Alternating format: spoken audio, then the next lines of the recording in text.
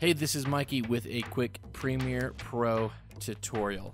So this is just a quick tip. Now I'm actually editing a After Effects tutorial, and there is an edit that kind of seemed a little weird because I had to cut out a bunch of words and I had to butt two things together. So here it is. You're gonna hear my voice in the edit.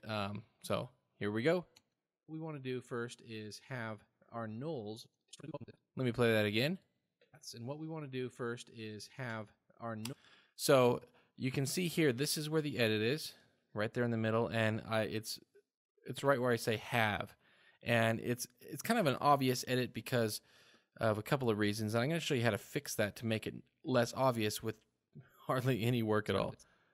And what we want to do first is have, so what's happening is there's an audio edit and there's a video edit, and both those edits together are bringing attention to it because there's two things changing at the same time.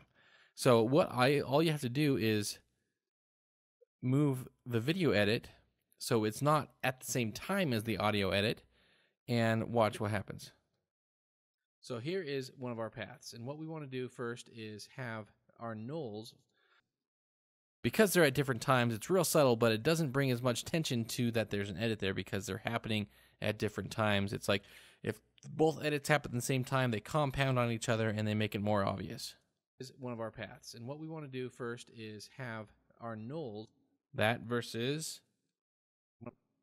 one of our paths, and what we want to do first is have our see the difference? So that's just something quick and easy you can do to kind of hide your edits a little bit better and make them a little bit more smooth.